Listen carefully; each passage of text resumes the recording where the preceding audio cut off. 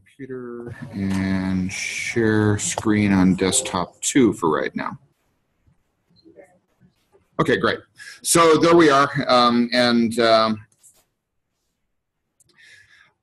So one of the things, and this is not a serious way to help do development, but there's an element of seriousness to this. I really love XKCD. They really capture technical mindset in a lot of ways and a lot of time. So they're talking in this comic about what the appropriate alcohol level is for coding. It's often not 0. Kind of like when you are playing pool, they did these studies about the optimum alcohol content for playing pool is about a beer, that when you have no alcohol in you, you tighten up and have one, you relax. More than that, you start missing and going sloppy. Kind of thing might be true with coding as well. And so the funny thing about this is Windows ME is just regularly lambasted as the worst Microsoft operating system in the world. And I think they were all drunk. I actually knew a lot of people on that team, so they very well may have been. So there are a few things that I want to talk about as to how to get in the right mindset for development. There's a great book by Robert Pirsig called Zen and the Art of Motorcycle Maintenance. It's kind of a cult classic. It is an old one, but is talking about the importance of mindset to working on motorcycles. He's a technical writer in the book, and has this great quote from a assembly manual for a Japanese barbecue. And the first line is, "Assembly of Japanese barbecue required great peace of mind." It's kind of true that that's the first thing that will enable you to be successful as a developer, is inculcating this mindset of just relax, look at it. The answer will come nibbling at from the back at some point and make itself known. And this feeling of stuckness is actually kind of something to be treasured, in that when you're stuck, you're one little nibble of information away from learning something new. And that's kind of the exciting part about software development, is that there's always something new to get stuck on and learn about. Once I know a technology well enough that I can just kind of rattle it out, it just becomes boring. And so that steep side of the learning curve is really an exciting place to be on a technology. Yeah, it's frustrating. Yeah, at times I feel like I'm never going to get this. I'm just not smart enough to do this. But it always, you get that nibble of information back there, and it cracks and it works, and it feels great to actually crack that nut. Just be comfortable with it. And it's this idea of comfort with discomfort. So I've got some anxiety issues at times in my life. I've had bad anxiety issues, and went to a therapist for a while on a group therapy session. They really drilled in on this idea of we'll get comfortable with being uncomfortable. So if you start to feel your heart racing and start to feel that panic come up, sit with it. Just breathe. This same idea works across all sorts of things in life. Not just anxiety, but when you hit a hard problem, just breathe and it will crack eventually.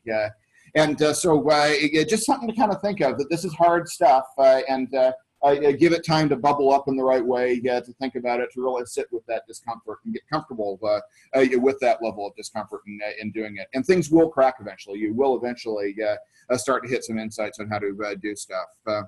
Then you hit the other problem, of course, which is this idea of imposter syndrome. And most of y'all probably aren't there yet, but I really am at a lot of times, that when I pick up a new piece of technology, I feel like, I'm just pulling the wool over somebody's eyes. They're paying me to do this, and I'm sitting here stuck and can't do a darn thing.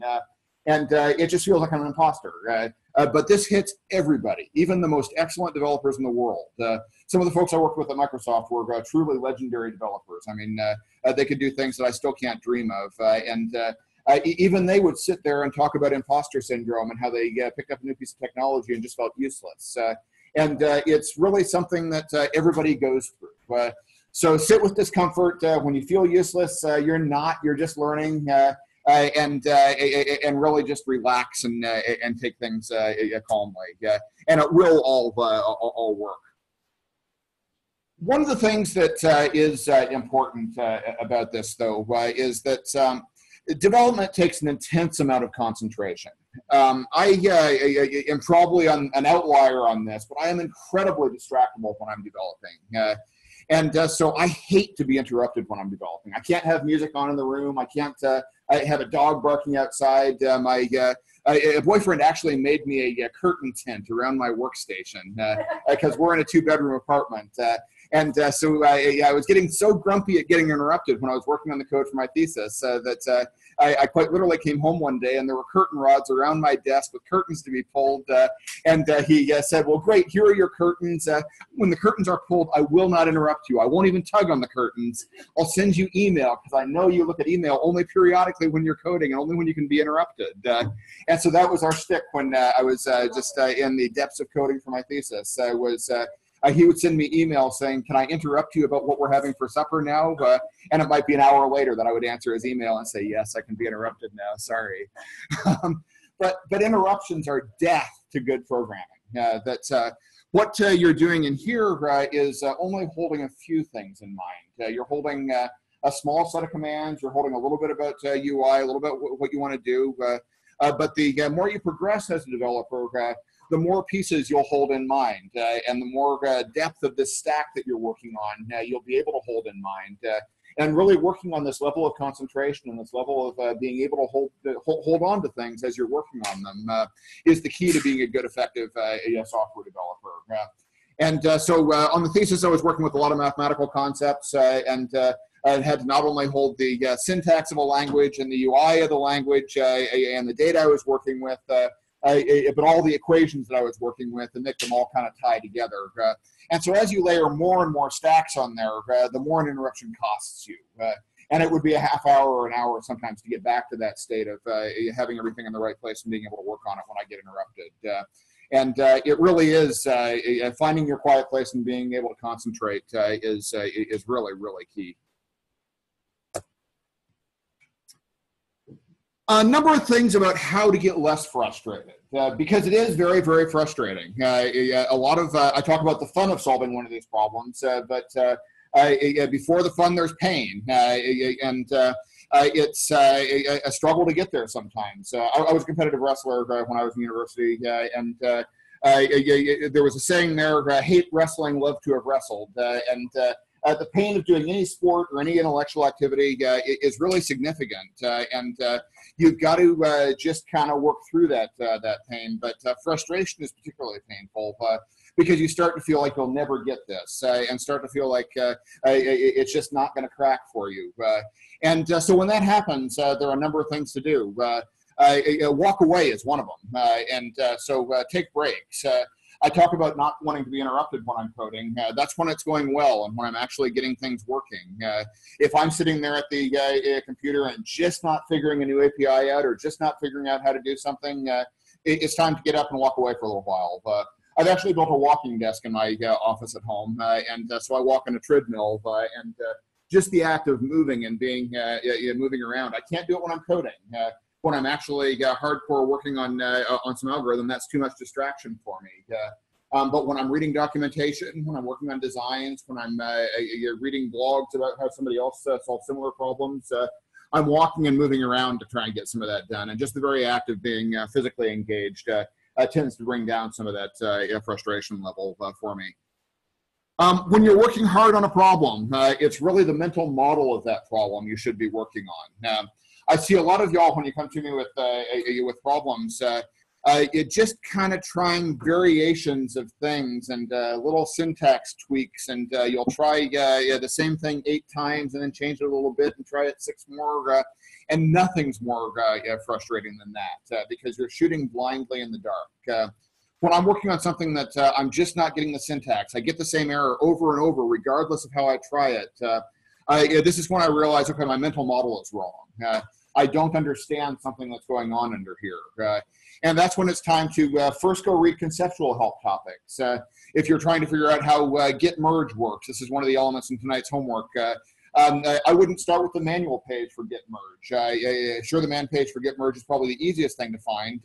But if I'd first look at blog posts of how does merging work in Git, and you hear somebody's conceptual description of what's going on, this is often a lot easier to kind of get your teeth into and get some meaning extracted from than is looking at the syntax of the command and trying to infer from that syntax what's actually working into the covers.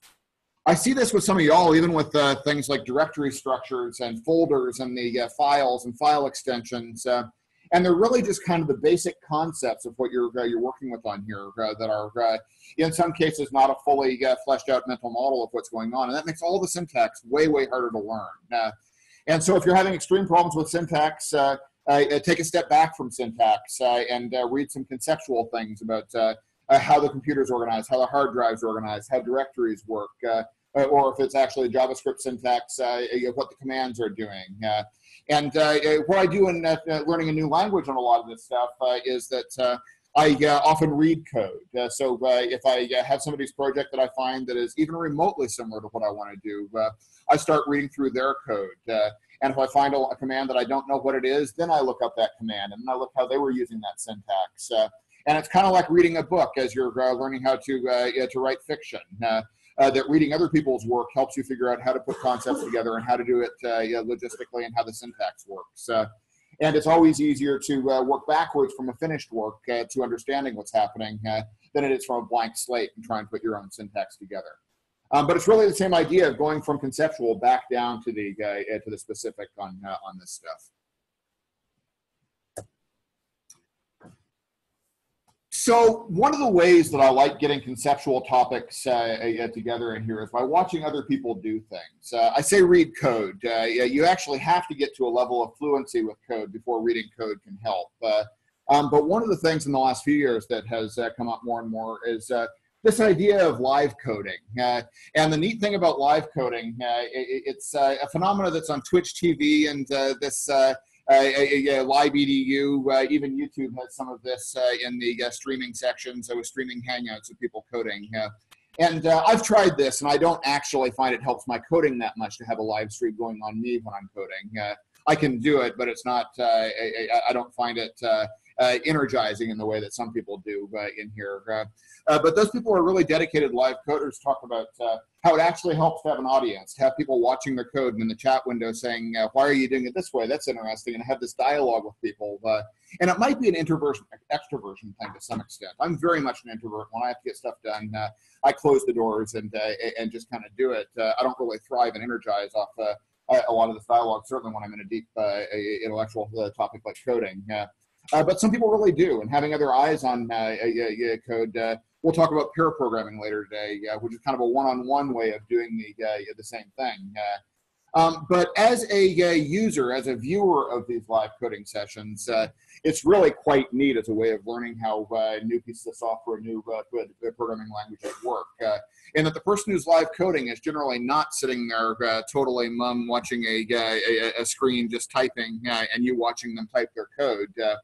They're usually talking to themselves about it. And so here I'm using an ES6 promise, doing that because it's easier than stringing together the previous form. Or now I'm using async await because promises were too cumbersome. They talk a little bit about what they're doing. And in hearing somebody who's experienced with a certain way of coding talk about how they're doing it as they're doing it, you kind of get a shortcut to their mental model of why they're using the functions they are and why they're using the constructs they are and why they're doing it that way. So I find live coding really interesting to watch. Not for hours usually. I mean, I'll usually drop in and out on a session and kind of see where they've gotten to and listen to a little bit and read back the chat history. And I usually do that as I'm getting into a new development area rather than it remaining interesting after a long period of time. But there are some live coding streams that are really actually even long-term engaging. There's a guy who's, I think, onto his couple thousandth live coding session. With the game Handmade Hero, which the video game has been developing from scratch for years now. And he's got a following of thousands that just sit and watch him code and treat it as better than the latest TV show. It's really kind of a neat phenomena.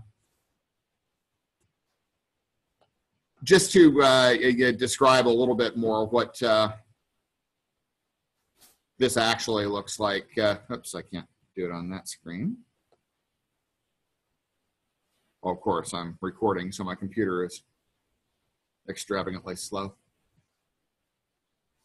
So when you're on YouTube and you're looking at them and talk and show you how to do something that's called live coding? Well, no, specifically live coding is when somebody just has a stream going and they're live on the stream just like we are on the Zoom session, but they're just coding and doing their work. A lot of time on YouTube, it's somebody that has actually recorded an instructional video, and they recorded it specifically to try and teach. And this is something different than live coding. This is it's kind of online classes. I'll talk about that here in just a minute. The live coding things, though, I guess nobody's actually live at the moment on here. I wonder why. I guess it just is evening, and actually maybe my connection is slow enough. It doesn't seem to be updating. That it's not seeing that I can do the live ones right now. But anyways, they're really just, and this is on live.edu.tv. Twitch.tv is a very similar one in a lot of ways. And I think because I'm recording, my computer is too slow to do anything useful with this right now. They're quite literally people sitting down coding, and there's a chat session that usually goes with it. And depending on where they are on their project, neat things very often pop up to watch and learn from them. One of the downsides I find of the live coding as compared to classes, though, is that you have to go in real time. And I almost never watch video content in real time. One of the greatest additions to YouTube in the last couple of years is that a speed up button that lets you go to 1.5 times or 2 times. And it actually doesn't sound like the chipmunks these days because they do some audio modulation to make it still sound in normal ranges. But you really can go so much faster and just kind of skim through it until you get to the point that's interesting, that you want to slow down to normal speed and listen to again. And that saves just a lot of time to be able to scan through things more quickly. And I've already talked beyond where I am with the live coding, so if it doesn't come up, it's not the, oh, okay. It keeps telling me it's going to get ready to. Yeah, I'm not sure I believe it anymore. Okay, go away. So you talked about live coding versus classes, and the next thing that I do a lot of is watch online classes. Pluralsight's probably my favorite source for online courses right now. I also use Safari Books, Stan Winston's School, Adobe Cloud, and then I've got a few authors of courseware that, man, they just can't publish anything that I don't buy, because they're so good, and it's so such a sharp way of presenting information. And it does get expensive, but for me, this is my profession. And so if I'm spending $1,000 a year on online courseware, it's just a cost of business to try and keep up with things. And with the individual courses, they're fairly cheap. With Pluralsight, it's $300 a year, and so you kind of have to make sure you're going to use it before you do that. But there are so many courses on there. What did that forward? Yeah. What about courses like Treehouse and Book Academy and things like that? They're pretty basic. They are, and I've got a couple of those in here that that'll talk about. I don't tend to use Treehouse, but I have looked at Code Academy courses and Code School and something like that. I put those in a slightly different category than I do Pluralsight, just because they often have an online lab associated with them and a cohort that you move through with, and depending on the courseware, it's a different model. That's right, exactly. So they're a little bit more expensive and a little bit more directed learning than the thing that I really like about Pluralsight is that it's got such a breadth of offerings there that if I want to pick up a new area, I can probably find something on there. Oh, absolutely. I mean, there are new packages and platforms coming out all the time. Pluralsight has just been a vacuum in sucking up other little learning companies recently.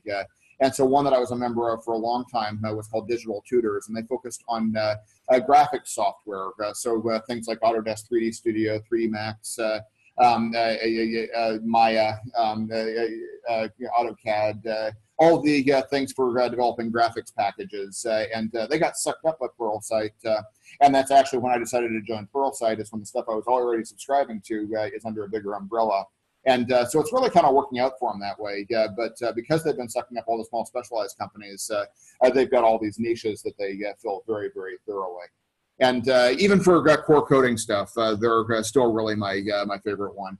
they're about $300 a year, but they've got some student deals, and they have sales that go on a few times a year that bring it down a little bit less than that. I think I ended up paying $250 this last year, but I ended up with a $200 deal the year before that and stuff. So I do keep watching them, and we'll watch a little bit of one here later today, I think, just to get an idea as we start talking about build environments. Safari Books is in a different category for me. I don't use this one nearly as much. It's also about $300 a year. They also have some sales on there. But what I like about Safari Books is that they have a bunch of different publishers on there. Pact Publishing is a big one. O'Reilly is, of course, one of the biggest technical press books.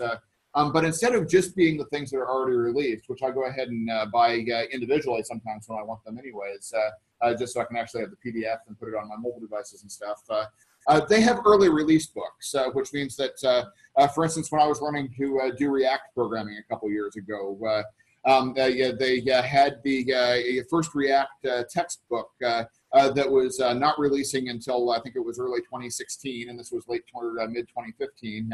So it was still 6 or 8 months away from release. But because we have this early access program, I was able to look at it and look at the chapters that were already written, look at the forum where the author is talking about the chapters to the people that are in this early access program. And it was really kind of a step up on some structured learning materials in a very, very new framework.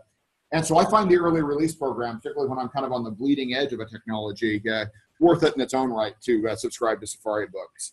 They do have some videos. They do have some benefit from having already released material out there, but it's really that early release program that's the favorite thing about Safari Books for me.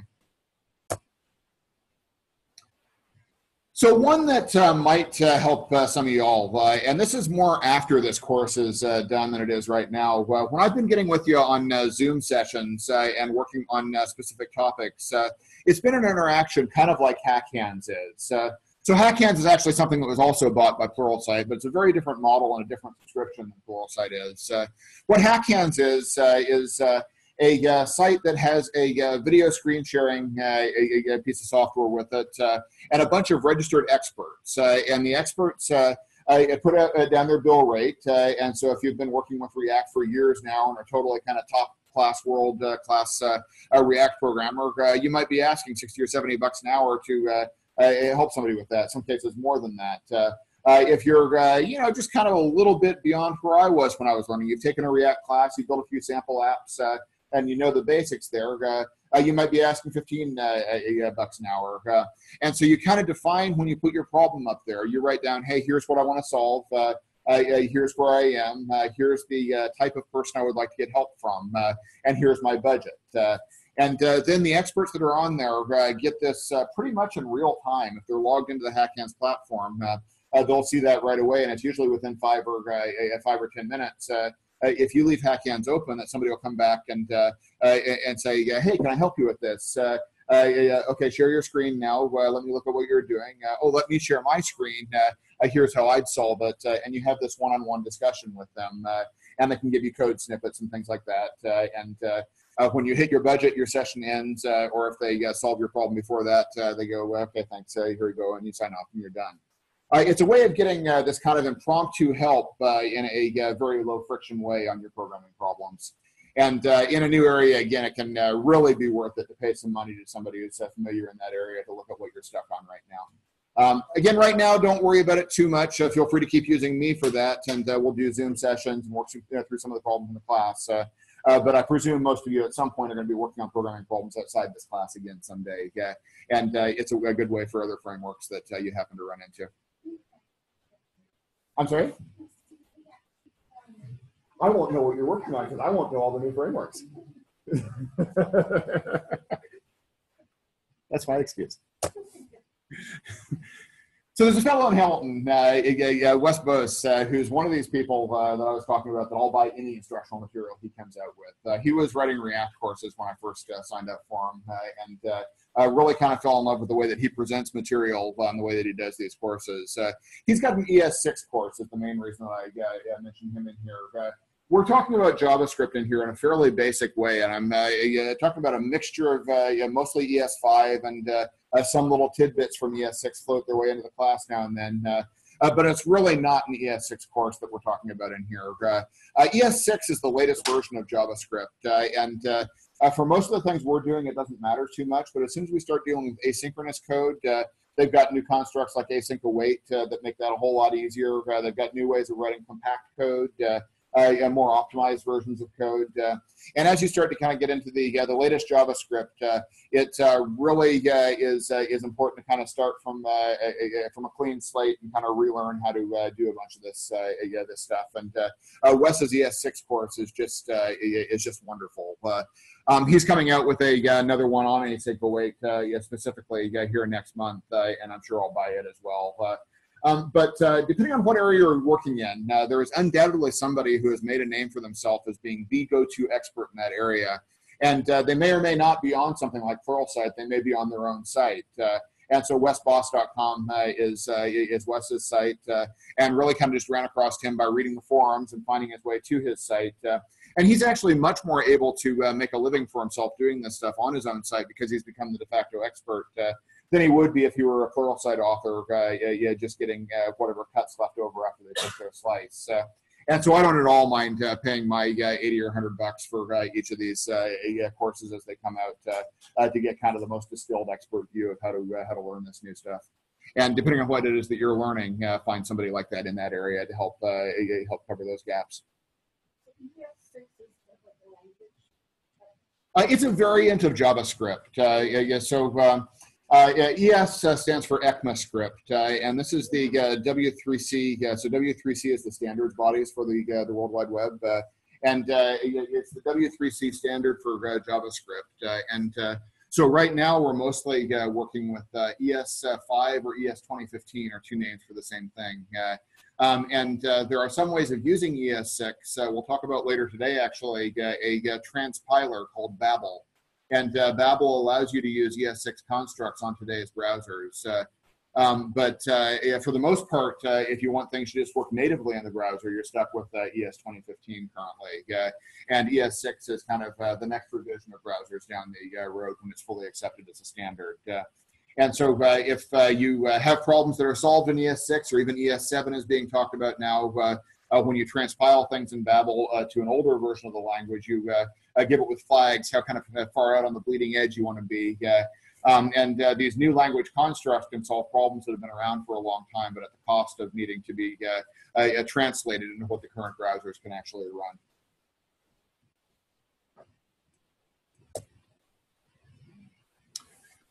So here I've got a couple slides for Code School, Code Academy. You mentioned, Lena. These are a little bit different than the courses, just because they put more structure around your learning. And so Code School, for instance, is the one I'm more familiar with. It has a series of quizzes at the end of each section, and some programming challenges, and a group of students that you're moving together in a cohort with. Until you actually solve those properly, you can't move along to the next lesson. So it really is a structured way of learning code as compared to see it yourself. Projects that you have to make something look like they walk into the set. Yep. And then they have tests at the end. And we have more free form. Yeah, good. I like this style of learning for some things. When I am starting with something that is really very new to me and I'm feeling very lost, that degree of structure helps. I find that as I've gotten more experience that I can't actually put up with the slowness of some of these pieces. I should in some cases, because when it's a very new language, I tend to jump ahead and some of the fundamentals get lost. For instance, Elixir is a really neat functional programming language, and I kind of did this with Elixir of jumping into it and writing some sample applications and not quite realizing how different it was. Because some of the terms feel similar to what I'm using in most of my other languages. And if I'd gone through a very structured course like this, I probably would have been forced to slow down to understand those differences more fully. So it can be a good thing, but I'm unfortunately a very impatient person. So I would much rather, for my style of learning, learn a few basics and then get stuck horribly on something and realize what an idiot I was and that I was wrong, and then have to go back to the start rather than starting that way from the scratch. Codecademy, right? It does. I've looked at it, but I haven't actually taken anything through Codecademy. Yeah. Wait, how do I get back to my slides? There, I get back to my slides. So now we're going to talk about a couple of sites that are really good for asking specific questions of. Depending on what the question is, I go to a different site. We haven't actually, and I realized that I didn't even put it in the slides, how to ask a good Google question, because there is kind of an art to writing queries to Google to get answers for programming problems. So maybe we'll kind of freeform talk about that a little bit. But there are a couple of sites specifically for technical topics that are very good in their own right. Quora is one of them. I'm not a huge fan of Quora because it does kind of get off on tangents, and there's some questionable answers and stuff in there, and they don't kind of have a voting system on answers that works very well. But if you're talking about conceptual topics, how does this programming language apply to this problem, or how do people use this type of technology to apply to this area of society? These kind of problems, you get really interesting answers out of Quora. And Quora has the nice ability to allow you to follow individual people on there. So once you do find someone that really does give good answers, you follow them, and then you just see their answers pop up in your feed whenever you want something. And if they're working on something similar to you, it's often very useful.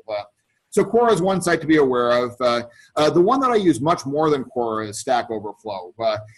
So this is really kind of the primary place to go ask code questions.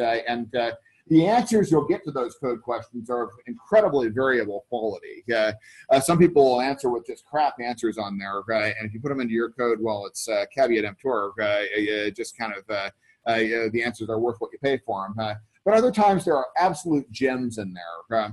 And I found it very common, even in professional coding situations, to have people quite literally just copy paste a piece of Stack Overflow code into the code they're working with and leave a comment in the code saying it was from this topic on Stack Overflow. And that comment back is absolutely critical, because if you then have a bug you're tracking down, probably somebody else has copied that same bit of code and replied back to the thread saying this was wrong, I fixed it this way. And so you can go back there and save yourself hours by having the backlink work for you. And it doesn't really seem to be a stigma at all in a professional coding situation to use Stack Overflow as long as you do leave that backlink to make the traces in case there's a problem with it. Yeah. Well, that's a broad question. In general, of course, yeah, there's a lot of copyright on code. If you're dealing with a project on GitHub, there's always a license associated with it. If you're publishing something in source code format, it's just critical that you have rights to everything that's published before you sell it professionally. There's actually a professional risk policy for software developers that is not inexpensive, in that a lot of the contracts when you're doing contract software development work require that you stipulate that you have rights to all of your code. And if the company gets sued somewhere down the road and it's a piece of code that you gave to them, they're going to come after you to settle that copyright claim. For the most part, Stack Overflow, when you agree to the terms of service of Stack Overflow, though, you're waiving your rights to the code that you're posting up there. There are some situations where you'd want to be a little bit careful with that. If somebody has answered a question saying, here at Microsoft, we've done it this way, and copied a whole block of code in there, then Microsoft actually still owns the rights to that code. There could be a sticky situation. But for the most part, you're okay. If you're lifting an answer from code, Stack Overflow into your code, keeping that backlink in your code, and a problem comes up and somebody says, oh, that code wasn't clean, well, you're ready to select something else to replace it, and that backlink is there, so you know where it came from.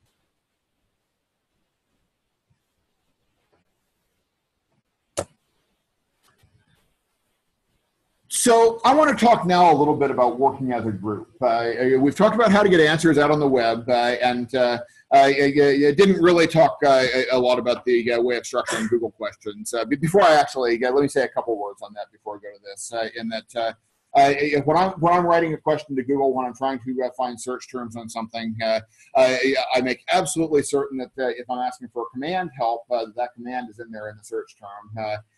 If I'm getting other things popping up that are related, I make heavy use of the search modifiers in Google. So you can say, look for async await, but not traffic. So the minus traffic, and pull out terms. And that way, if await was a specific term in a traffic management discipline, you're getting all these traffic management hits that were absolutely useless to you. You could get anything that had the term traffic in it to just disappear from your search results.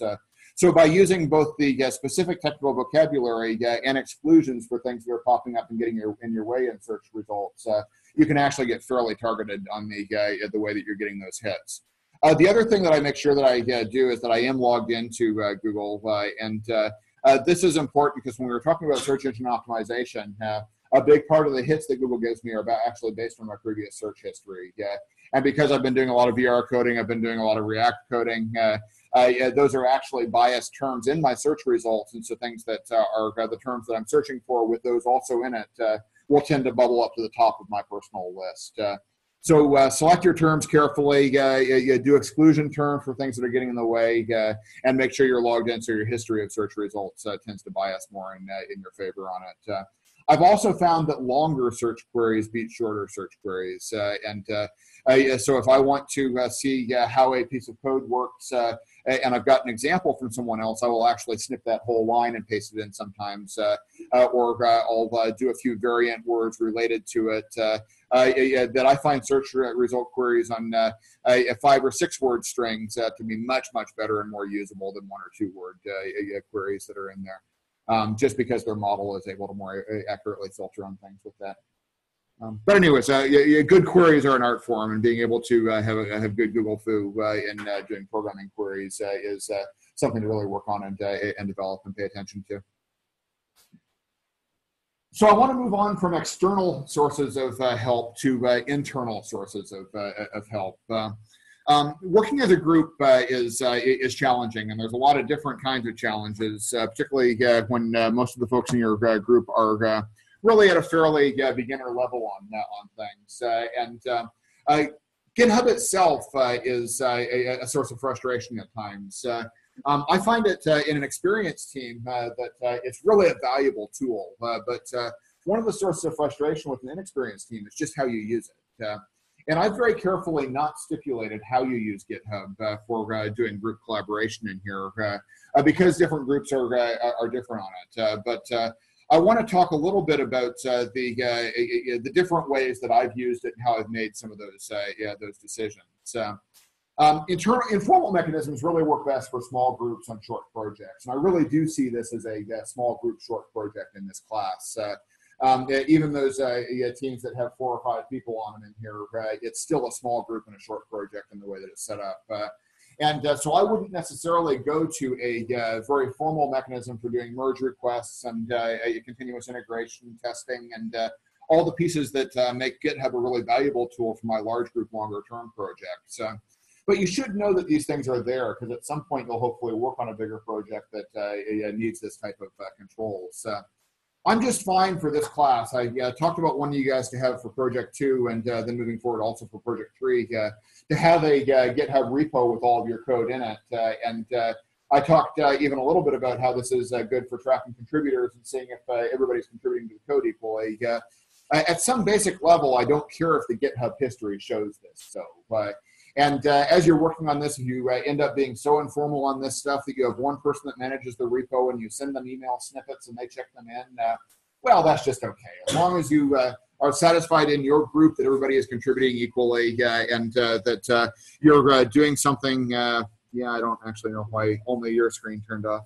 And that everybody is, there we go. Huh. Oh, here we go. Yeah, just don't look at it and it'll work fine. Right.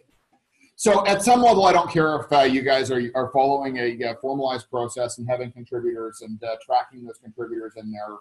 I'm not actually going to use that as part of the grading criteria for this. If you guys, as you're turning in your project, say, we all contributed equally, but person X was the one that handled the repo management, I'll just shrug and go okay on it. So don't be hampered by GitHub in doing your group communication. Use it only as a helpful tool. That, yeah.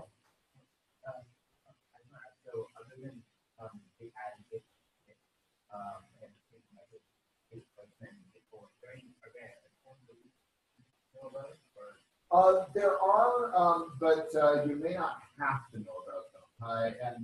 Yeah, so as part of this week's homework, I've actually asked you to look into Git merge. And some folks in this last one had to do a merge. When two people work on the same file at the same time and check it back in, and there's a conflict, you'll often have to do a merge and resolve that conflict. So that's one that you might have to look at, but depending on the strategy you take for using it, if you have one person resolving all that before they check the code in, then you'll never have to do a merge. So the ones that you listed are the basics, and if you use nothing else except for that, you'll get by in the course just fine. But there's a lot more that you can do.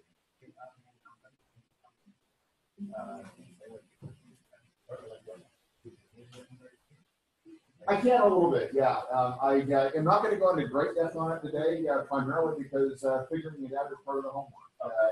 So in talking about the sources of information, this week's homework is actually not a coding homework. It's a written answer homework, so you can go use some of these sources of information. And since Git merge is one of them, I'm not going to go into great depth. But next week, I'll be happy to do something.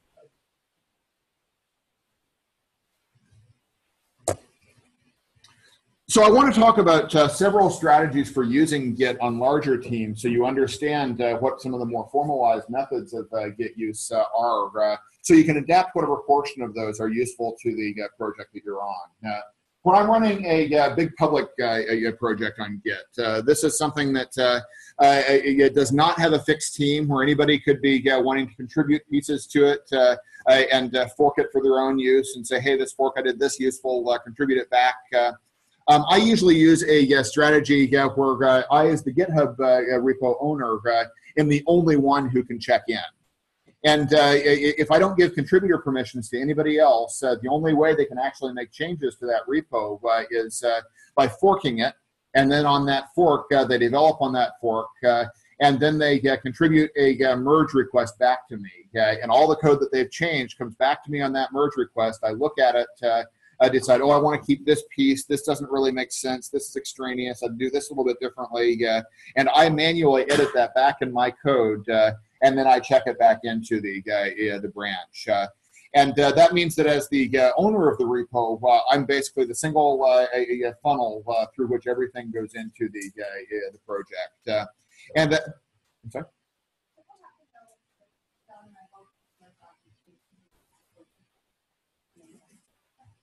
Well, it's that try to merge it back that is the key. If you do a fork, you have no obligation to ever merge it back. You can go off on totally different development paths when it's just a different project, essentially. In this model, this public project model, if you both tried to merge it back, you do it by a merge request, and I get your merge request and look at your code, and then I get John's merge request and look at John's code and go, oh, this is pretty weird code, but this works better in this situation. Let me mumble those together and do something totally different that takes ideas of both and push it back in. So I'd manually do that. And so this is really good when you've got a large publicly used project that someone has ownership of, that they want to make sure the quality of the code and it's staying in this a consistent style that is consistently useful for people. But it does mean that the owner of the project is that single point of failure, and so often when projects run in this style, you can make a merge request and not hear back for months and months because you're just swamped behind things, and sometimes you never hear back. So it has a disadvantage too. Oh, so if you were executing code and then you want to make Yep. Well, so possibly, I use a fork to get the initial cut of the code from somebody else's project, but after that I use branches a lot. And so branches are not a fork, they are another code path within a fork. And when you're actually making a merge request, you're making a merge request for a branch in a fork. So I might have 3 or 4 different branches where I was just playing, and I put all this other crap in there that it actually doesn't do any good. And then I make my merge upstream branch and just carry those pieces that I really want to show to the maintainer of that project. And then I'll do a merge request off that branch.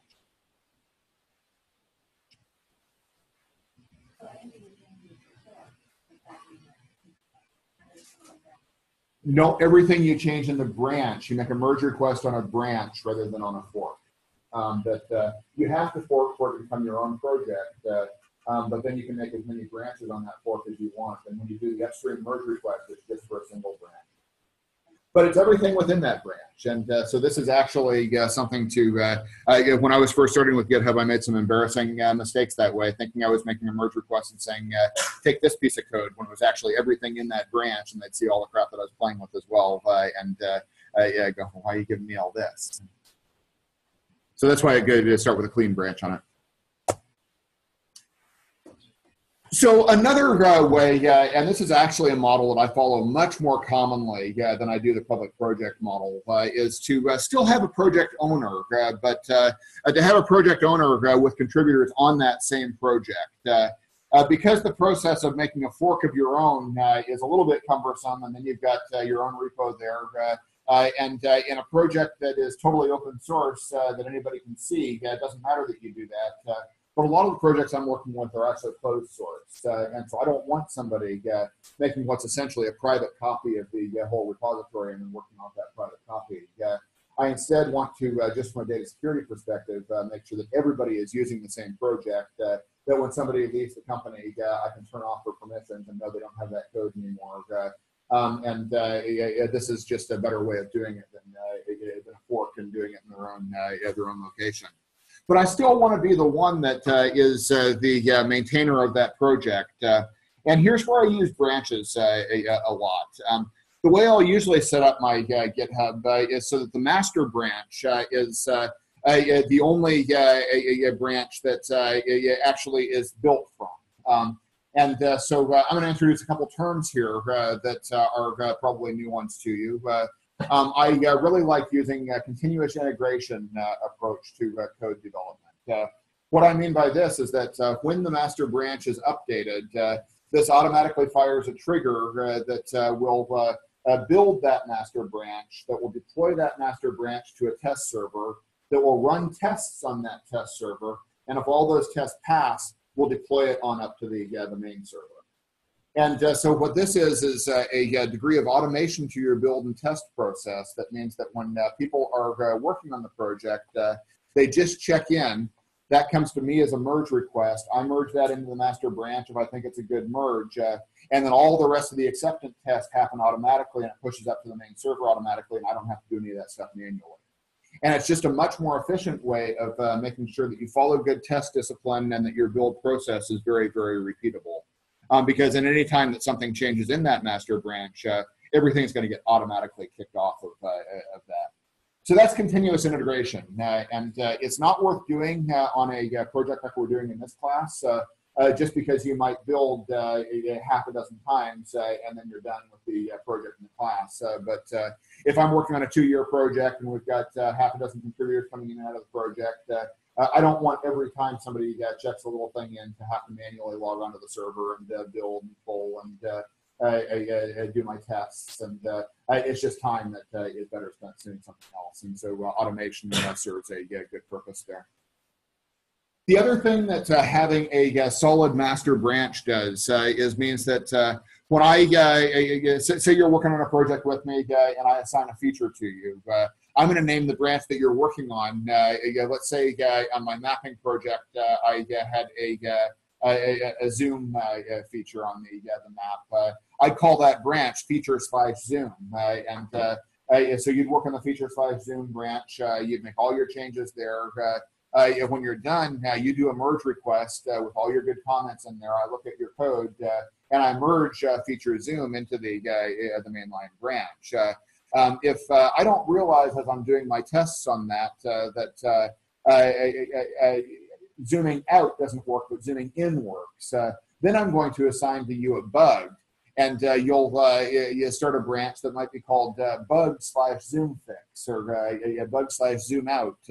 And you'll do your bug fix in that branch, and then merge request that back to me, and I'll see that that bug fix works, run my acceptance test, and then I'll integrate that into the master branch. What it means is that the master branch is never broken. And this is something that on small projects, again, doesn't matter all that much, but on big projects is just critical. There was actually at Microsoft a dunce cap, a giant pylon with asshole written on it that I had to wear a couple times because I broke the build. And breaking the build when you're on a project with hundreds or thousands of people is a really, really bad thing, because it wastes hours and hours of people's time to pull down a version of the build that isn't working and could never work. And so you really want to have a process in place that makes it very, very difficult to break the build. GitHub wasn't around at that point, and so I could actually check in code that broke the build. Now that you have this idea of a product owner in control of a master branch, it's much harder to break the build, and you don't have to wear the dunce cap anymore. This was actually a kind of aggressive way of doing that anyways. But yeah, there you go. There you go. Right. So yeah, a master branch is a really good strategy if you have someone that's going to be in control of the project, but you want to run a team around that project. The way that I'm suggesting that most of you guys work in this class is actually using a co-contributor strategy. Okay? And this is one where you don't have one person that is the owner of the project. It may be on their repo, but that's just kind of organizational. It has to be on somebody's repo. But that you actually add the co-contributors to that repo, and then anybody can check in code, and probably anybody can check in code to any branch. You could decide you want a co-contributor strategy, but you still want some branch management discipline, and so that you protect the master branch. And then somebody has to accept a merge request to update the master branch, but it can be anybody on the team. A co-contributor strategy is really best for when you've got a team of people equally responsible for the project, and you want to have as few organizational barriers in the way of working on that project as possible. But it comes at a cost. And the cost that it comes at is that because you have no strict delineations of responsibility, that you can work on this branch and you can work on this branch, you have to do that informally. And if I've got a project that has 5 files in it, and I have 3 people working on those 5 files, and 2 of us edit 3 of the 5 files at once, and they get jumbled, then you have to do a merge. And that can get complicated to figure out what version you keep, and it's really kind of the last one in that has to do that merge. When you pull down the latest code, if you in the 5 minutes since you pulled make your changes and push back, and somebody else has pulled in that time and they make their changes and they push back later, well, they're the last one to push back, and so they have to do the merge. The strategy that is most useful is to always pull right before you push. And so that way on any files that are not edited, that you haven't changed, you get away for free and don't have to merge on those. And any ones that do have a merge, you know before you push what that merge is. And that way you never have to deal with an unknown with it coming back and putting up this merge dialog and saying you're in trouble, now you have to merge before you can finish your check-in. And it gives you just more time to think about the problem. So always pull right before you push is kind of the discipline in the co-contributor style project. The last one I want to talk about in this section, and then we'll take a few minutes break before we go into the next section of stuff, is the idea of pair programming. I talked when I was talking about hackathons and talking about the live coding, how useful it is to actually watch somebody else code.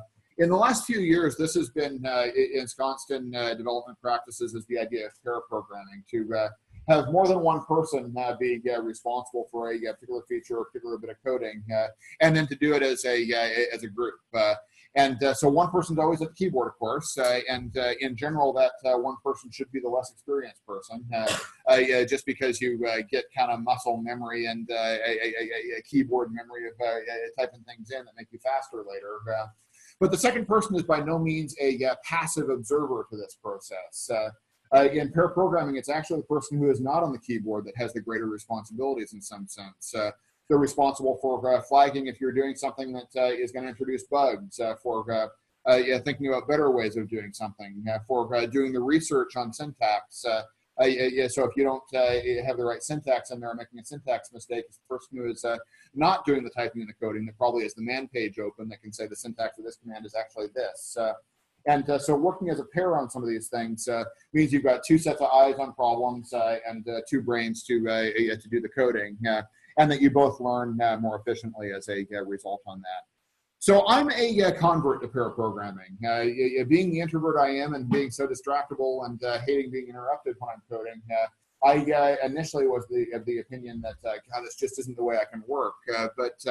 And when I'm really in a deep technical area and thinking about how the math behind what I'm doing is working and that kind of stuff, I still have a hard time with pair programming. But it's a really valuable technique when I am working on something that is not quite as involved as that.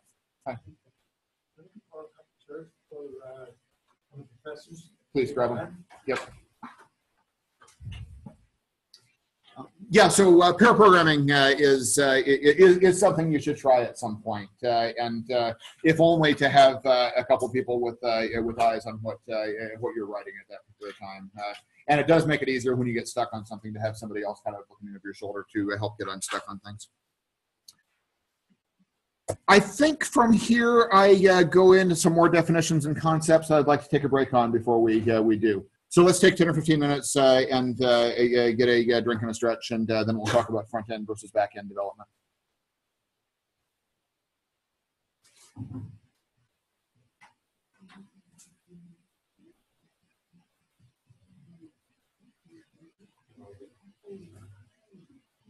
Or 5 or 10 minutes if nobody's actually leaving.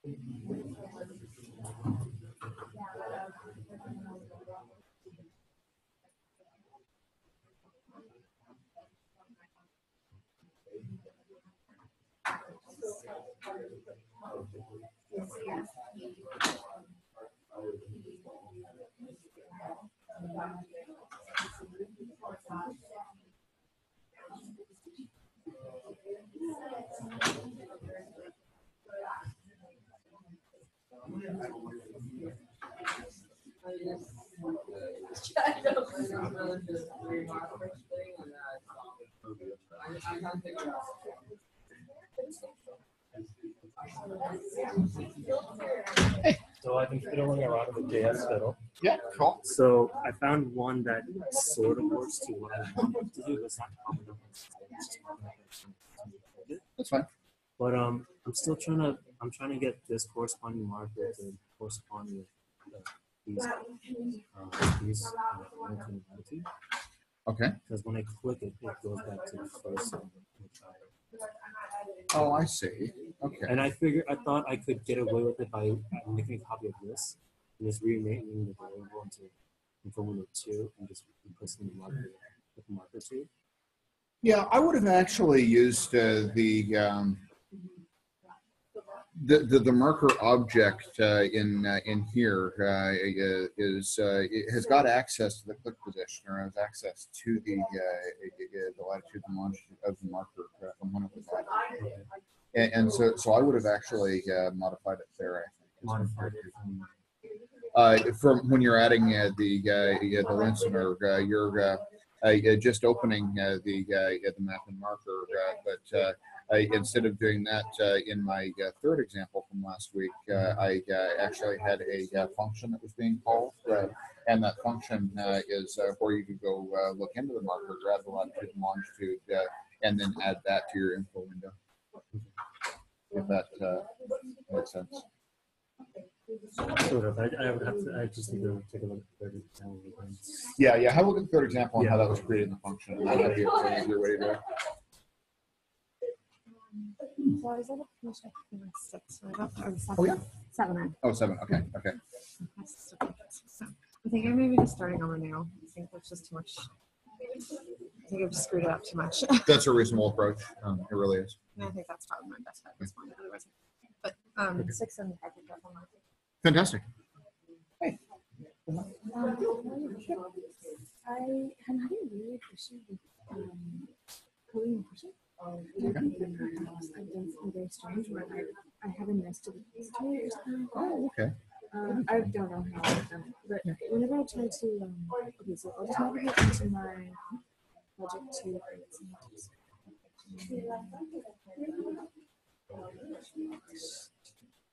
So if I do that, Do I get status for you, please?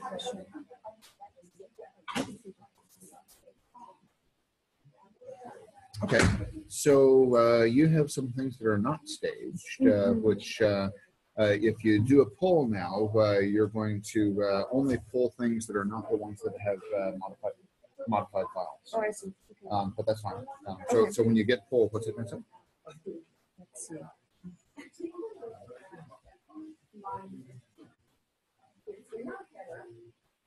Okay. Yeah. So it's not pulling those 3 files because you already had changes in them, but that's but that's fine. So it says to either stash or commit those 3 files before you pull.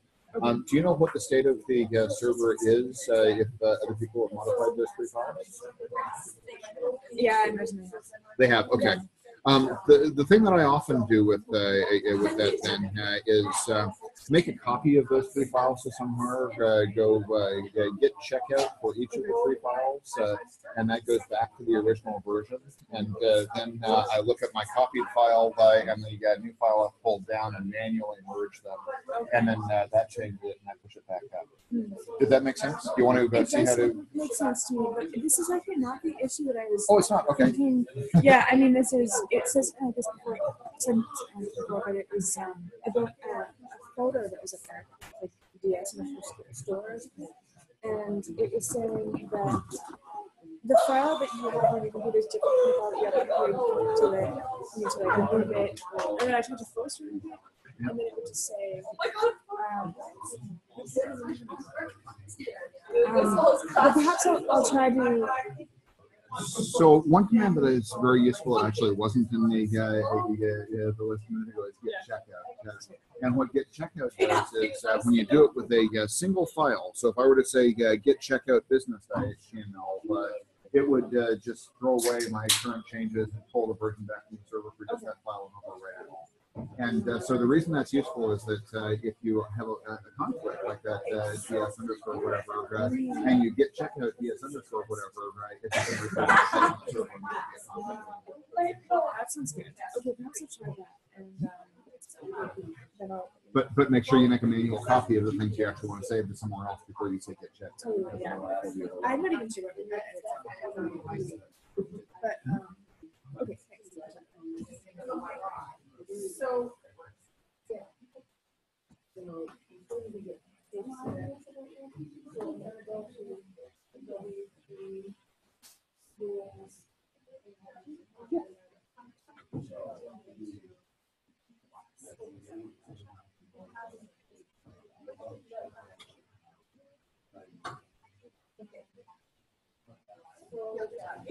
I just wanted to have a global variable.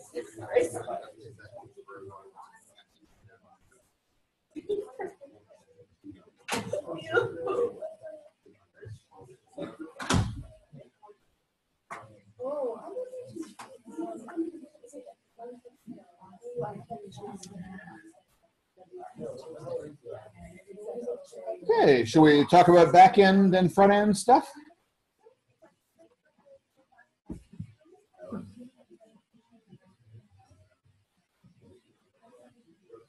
No. So this was actually something that I intended originally to do, and we spent so much time on presentations on project 1, and we're going to do the presentation for project 3. I said quietly shuffle under a day and not do presentations for project 2. Just send it to me, yeah. And send it to me along with any descriptions that I need to understand it. And one of 3 things will happen. Either I'll come back and say, no, I actually was hoping for more here. This doesn't look quite like what I wanted. Or I'll say, this is great. When we come to the back end, try hooking up these areas. Or I don't understand. You need to describe more fully before I can do it. But either way, let's do it offline rather than try to class. Okay, so front end versus back end. There are a few terms in software development about developers that you might see. You might hear a front end development position or a full stack developer, or less frequently a back end developer. Basically, a full stack is just somebody that can move from the front end through server code and everything in between. And it's something that really, only with experience do jump back and forth very fluently. People tend to specialize in the early part of their career. And so in this class, I'm asking you to do a front-end project and a back-end project, kind of pushing you to be seeing all the sides of the stack. But you're going to find one that you're more comfortable with and one that is easier for you, and that's just fine. That's to be expected. But front-end programming is basically anything that runs in the user's browser. So we have only done front-end programming in this class so far. We've had a web server, but that web server has only delivered code that would go and run in the user's browser and as full files. With the possible exception of Google Maps in here. Google Maps does have a server component, and that server is sitting on Google server, and you didn't have to manage that server, so you've only used the front-end aspect of Google Maps, but there was a server back there somewhere that was doing more than just serving a page of JavaScript running on the user's machine. One key element of that you didn't actually probably realize as you were using Google Maps API is that you're using the primary method of communication from a back end to the front end called JSON, or JavaScript Object Notation. We're going to be talking a lot more about JSON, and in fact, this is one of the ways of doing project 3, having a back-end component without having to do a lot of the work on the server, is to use other people's services and then interpret the JSON in your code properly.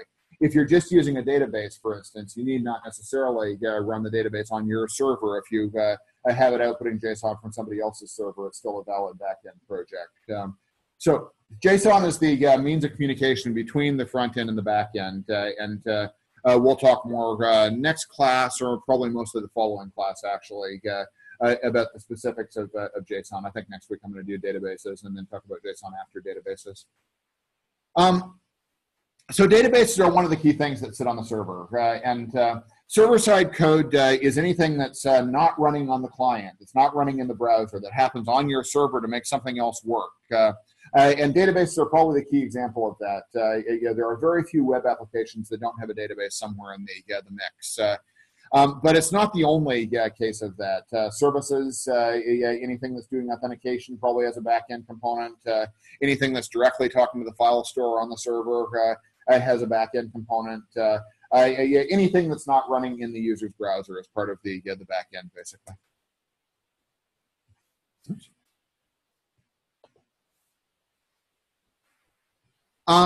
So it is possible to have a web server that doesn't have any back-end code, really. And that's how we've been using the web server to date, is to just have it pull up what you're putting for files to be sent down to the client and not actually do anything more interesting with them.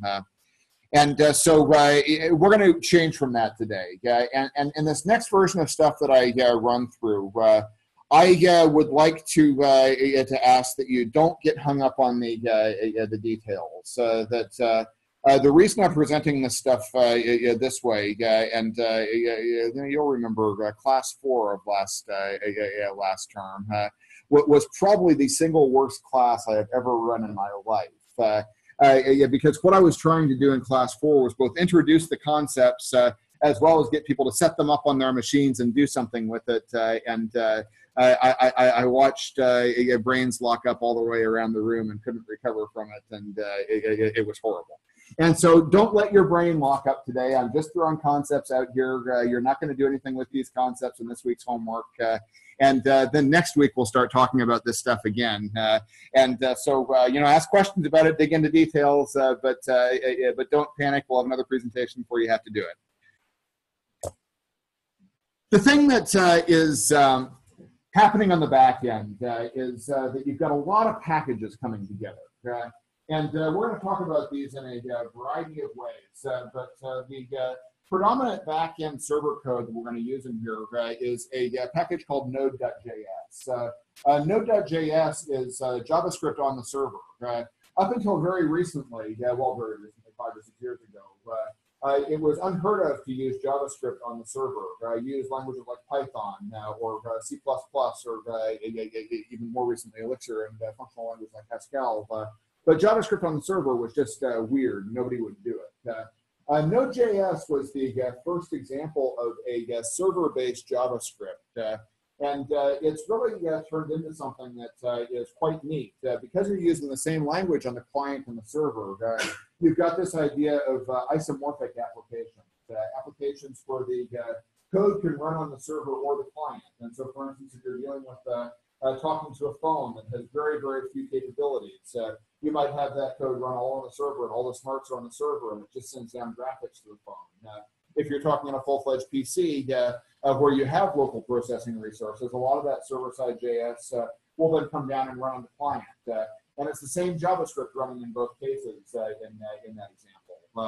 What Node.js allows you to do is beyond this isometric application. It allows you to access server-side resources like the file store, like databases, like JSON structures, authentication dialogues, all using JavaScript, so you only have one language to learn.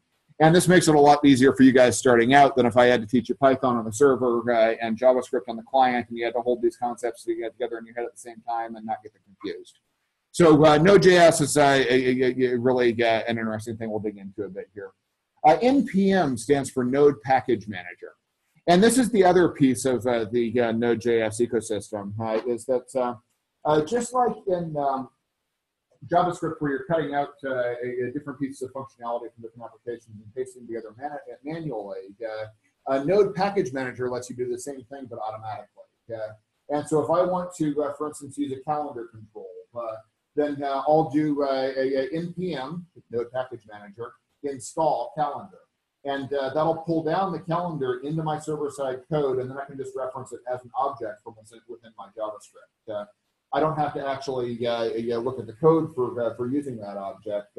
I can just reference it and make a call to that function, essentially.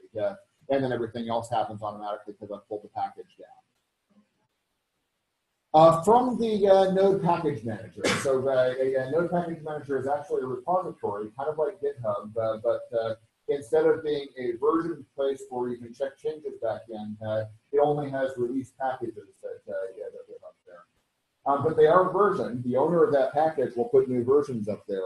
And this is actually a security problem with Node Package Manager. There was a very famous case last fall where the owner of a package called LeftPad had his account compromised, and LeftPad was deleted, and this was 11 lines of code that made sure that the things you were lining up in the browser all had the same amount of padding, so they lined up straight across the left-hand side of the browser. With just 11 lines of code, anybody who had wanted to could have just copy and pasted those 11 lines of code, and they would have not had a dependency on LeftPad. But because it was the 11 lines of code that formed the NPM package LeftPad that hundreds of thousands of other web pages on the network depended upon, when that package disappeared from Node Package Manager, all the builds broke of everybody that tried to incorporate LeftPad, and their build process went down in flames. And so one of the problems with a package manager that has little snippets of code packaged so discreetly is that you're kind of at the mercy of version updates and changes up there. And consequently, there are now a couple of hardened repositories where you get a token guaranteeing you that version of that package until you decide to explicitly update it. And it's always going to be there, and even the owner of that can't remove that package from the repository. Primarily because of management and bug fixes. In the LeftPad case, it was just the 11 lines of code. Probably a copy paste would have worked just as well. But if I'm pulling in a calendar component that talks to Google Calendar, it talks to Microsoft Exchange, and talks to whatever the new fancy Sunrise calendar that just was popular last year, I don't want to have to manage all of these interdependencies. So if I'm making a reference to somebody else's package and pulling in their code, I get all their bug fixes and functionality enhancements basically for free without my having to worry about them. And so there's trade-offs. You have more functionality but less security and a less dependable build process. Webpack is something that we'll just kind of touch on very briefly in this course because it's kind of worthy of a course of itself. It's a bundler. So as we have been using JavaScript so far, we've only been using individual JavaScript files that we explicitly include from our HTML. And so we haven't had need of a bundler. Where a bundler comes in is that if I've got 50 different JavaScript files and 30 different CSS files, and they reference 100 different packages underneath that, I don't want to have to send that whole mess of stuff to the client in one big set of files, and I don't want my HTML have to individually reference each one of those. And so a bundler will take all of these pieces of code and group them together into a single file so that one file can come down. Now, it actually does a little bit more than that. Webpack is also a preprocessor as it bundles. And so it's able to have some server-side code to run to do intelligent things at build time. For instance, it's where you run Babel from if you're doing the transpiler to use the F6 and go back to older versions of the browser. It's also where if you wanted to obfuscate what you're doing, so that none of the people on the client could actually look at your code, you'd run a minimizer or an obfuscator within Webpack. So all of these are server-side build steps that allow you to very finely control the way that you're running your development environment and then what gets pushed down to the client. Express in here is a web server that can run through Webpack. So we're using the Apache web server, and it's kind of this fixed installation on the server. You could have a more controllable web server that was running as part of your project, and then your server-side code can actually be changing the web server at runtime, and you can do more interesting client-server applications that way. We're not really going to be touching Express in this course. Then React and Angular are front-end libraries, but they're deployed through the build environment. So depending on what platform you're going down to, I was using React, I might on a phone be downloading a React native library. If I was going to a browser on a desktop machine, I'd be loading the React browser libraries. And so React is kind of this intermediate language that you use front-end concepts, but it depends on the server to push the right version down. When I was talking about the user string in the browser, you asked a question about how it detects a couple classes ago. It would actually be your code that was deployed by Webpack. It would have the server-side string of look at the user string and then push this version of client code down to this version of user string. So all of this is to say that there is a great deal of complication and complexity sitting on the server side that allows you to deliver a client-side experience in the way that we've been talking about.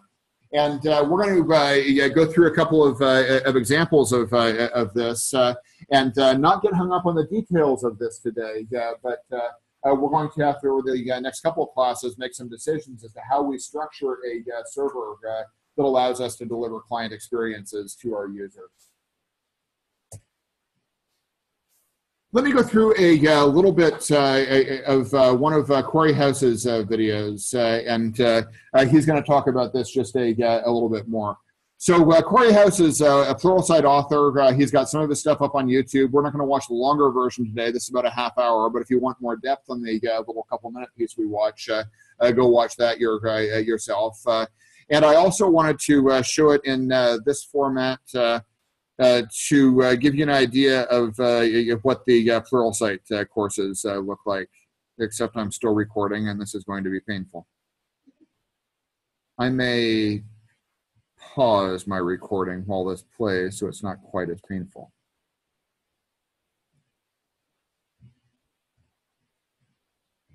Maybe I will, or maybe it's paused itself.